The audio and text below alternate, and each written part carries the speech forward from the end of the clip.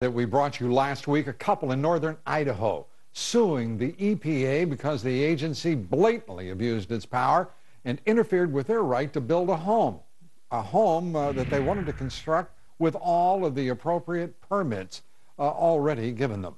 Mike and Chantel Sackett own a lot, a 2/3 acre lot, that the EPA decided to deem a wetland.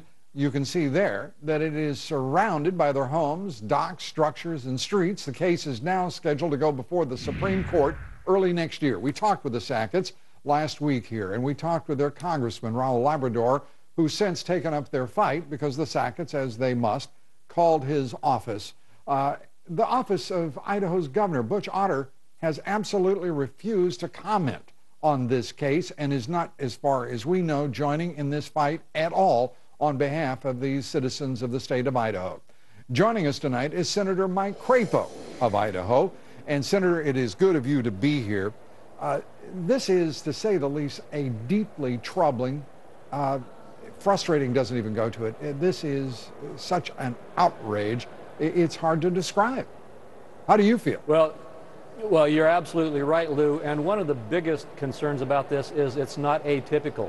It's not atypical in the way that the EPA has threatened this couple with $32,000 a day fines if they don't simply immediately comply with their demands.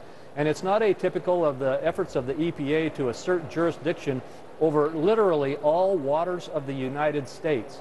We're having a big battle here in Congress, and we're fighting with the EPA right now over massively intrusive regulatory actions on their part to try to assert control over water that has generally been under the jurisdiction of the states, not the federal government.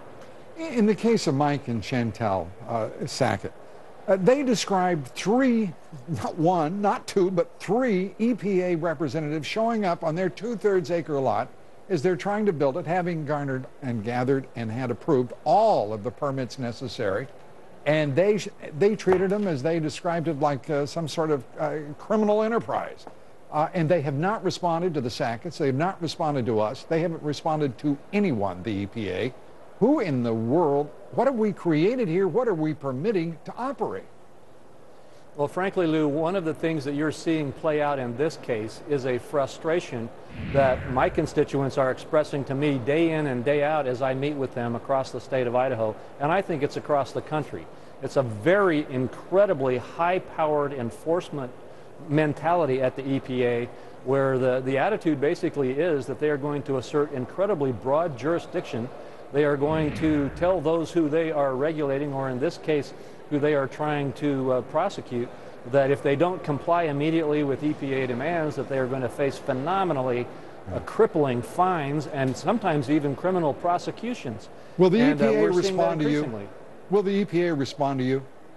They probably wouldn't respond on this case because when something gets into court, members of Congress are not allowed to interfere with the court case. But they definitely will and should respond on the issues. So you can't represent the interest of your constituents because it's in court? You got to be kidding me.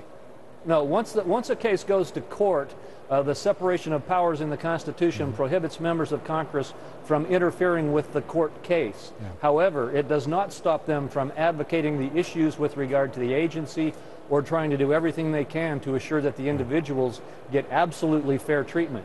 Well, we hope that that is the outcome. We've got some great news, Senator. I know that, like me, you may be surprised by this development I'm about to announce, but we want to congratulate the New York Times, if we could show that story. The New York Times reporting yesterday that an Idaho couple's permit fight dragging wetlands back to the Supreme Court.